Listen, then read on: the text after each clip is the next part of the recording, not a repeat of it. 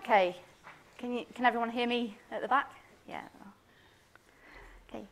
Great. So firstly, to introduce myself, I'm Carrie Duckworth, and I'm the Programme Director for the MRes in Biomedical Sciences and Translational Medicine. So we're largely based in the Institute of Translational Medicine. And I can only briefly say a few pieces about the programme in 8 minutes. So if you feel a need to ask more questions, then feel free to drop me an email. So I'm going to say that right at the start of the talk. So why is our MRes particularly exciting? Well, we offer an extensive component of research within the MRes programme. So this actually consists of 36 weeks essentially in the lab. So that's 3 10-week projects plus 2 weeks for each project to write that up. Alongside the research component of the MRes, we also run a talk component of the MRes programme. So you will attend lectures on 1 day a week. It's on a Wednesday afternoon currently. And that is delivered by lecturers within the Institute of Translational Medicine on their current research themes.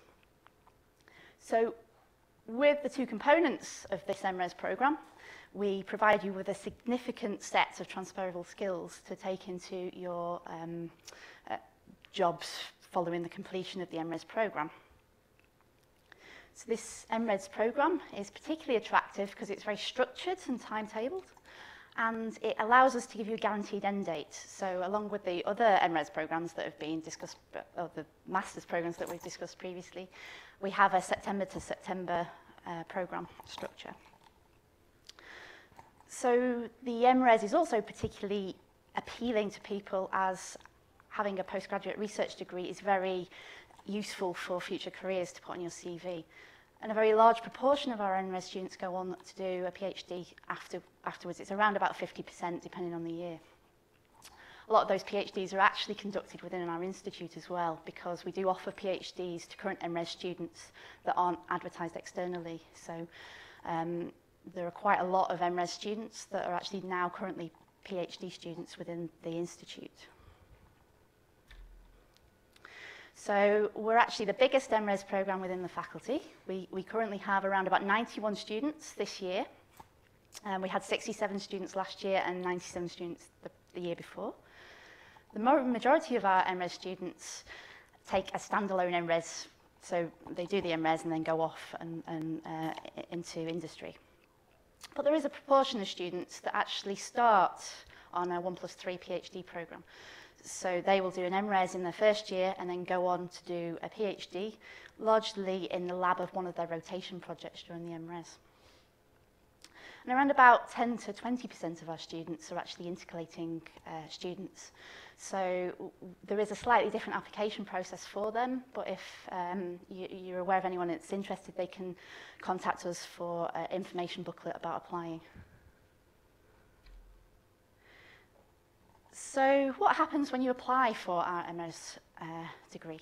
Well, we ask you to indicate your areas of research interest, and then we allow you to apply to a particular strand. So I'm not going to read these all off here, but we go from the likes of biology of cancer and physiology through to strands that are aligned with biostatistics and biomedical imaging. So essentially, you choose a subject that interests you.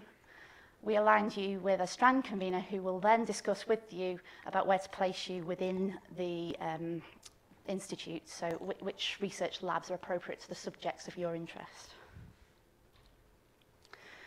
So a large number of our MRes students have gone on to actually produce publications, which is quite exciting.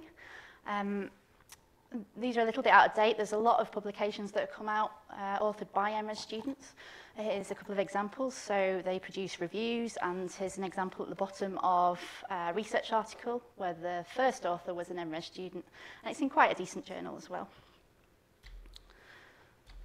So as for the content of the MRes programme, you will conduct 3 laboratory research projects, and we call these rotation projects. And that's largely because we're quite flexible, so you can conduct 1 project in one lab and then rotate to another lab and do 3 independent projects with 3 independent supervisors, or you can stay in the same lab for the whole 3 rotations, or you can do 2 in one lab and 1 somewhere else. So this is largely student dependent, and we've got the flexibility to accommodate your wishes along those lines.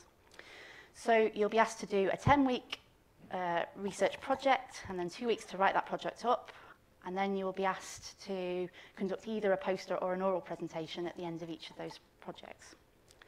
And we're particularly keen on making the rotation projects progressive in that you'll do different lab-based skills in each one. So you couldn't do Western blots for 3 rotations, for instance.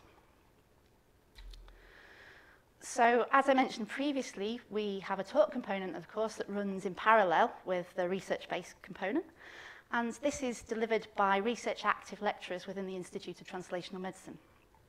That covers a very wide range of subjects, and we also deliver science skills sessions delivered by the same lecturers.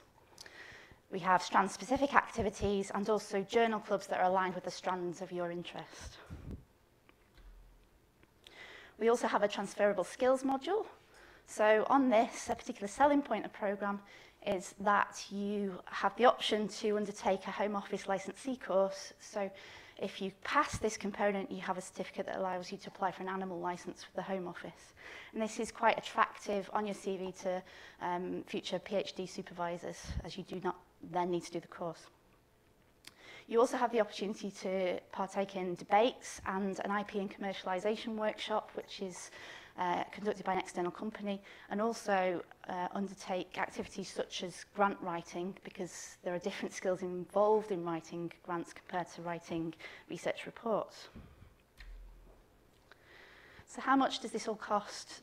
So in line with David's MRes, we have the same fee structure. So currently it's £4,260 per year for a UK or EU student, or up to £19,850 for international students. There's a £3,000 research support fee, and this goes directly to your supervisor to pay for the costs of your research.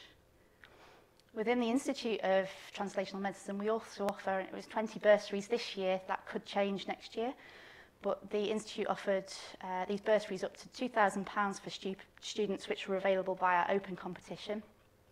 And we also provide a discount on tuition fees for University of Liverpool graduates. So as you'll all fall into that category, I'll explain a little bit more about that.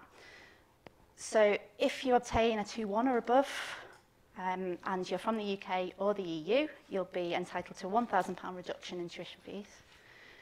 If you're an international student and you've got a first-class degree, you're entitled to a reduction of £2,500.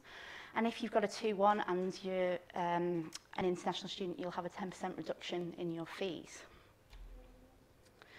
So essentially, this is my last slide, and just to point out that the entry requirements for this programme is a 2-2, a 2-2 and a BSc.